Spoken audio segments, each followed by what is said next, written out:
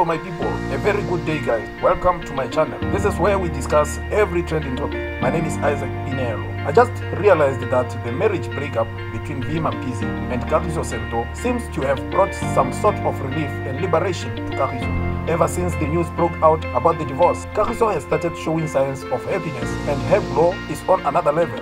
Before the divorce, Kagiso was a bit reserved. She seldom appeared in public and her social media presence was not felt. But now she regularly posts live videos in which she would be showing signs of cheerfulness. She is often seen in public places mingling with people, something she rarely did when she was with B.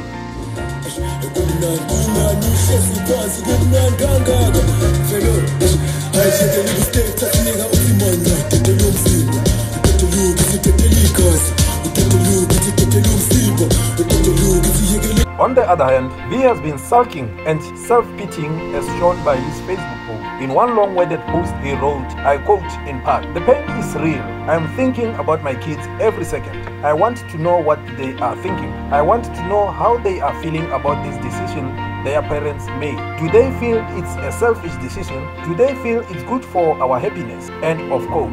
He also indicated that he would be using his upcoming Last Man Standing event to distract himself from all this.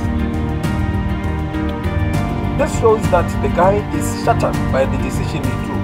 To add to that, it is alleged that Mampeezy had tried to ask Kagiso that they withdraw the divorce and fix their marriage, but she refused. I now believe in a study I once read which showed that divorce makes men feel devastated, confused, betrayed, and even suicidal, while women are more likely to feel relieved, liberated, and happy following a split. The study stated that divorced men will worry more about finding a new partner and throw themselves into their work as a distraction. It says men are more prone than women to find solace in drinking. They are also likely to go back to an old flame, have casual sex, or join a dating agency. Contrariwise, divorced women will give greater focus than men to engaging in positive activities such as spending time with friends and family or seeing a counselor for therapy. This is exactly what appears to be happening between Mampeezy and Kagiso. My message to them is very simple. It is always better to end a marriage than to drag it for nothing. All the best for your future. Thank you all for watching. Until we meet again on my next upload. Have a good day. Hey, Chada.